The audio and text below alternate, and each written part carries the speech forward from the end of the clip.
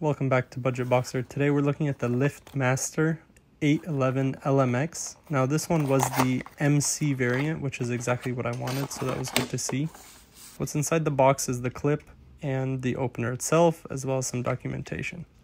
So the way that you set this up is first you grab the clip and you push it firmly while wiggling side to side into the back. And you want to be careful that you put it in the right direction so that when you put it on your visor, you're able to have the button facing you. So this one, it looks upside down, but when you put it on the visor like this, you'll have the button facing you. Now the way that you finish setting it up and connect it is you make sure that there's a battery there, and then you match the switch settings to the one you already have, or whatever is given to you. So you flick them up and down to match the correct settings, and once you do that, it should just automatically work. You don't need to pair it. So it's very easy to use. I hope you enjoy using it as much as I do.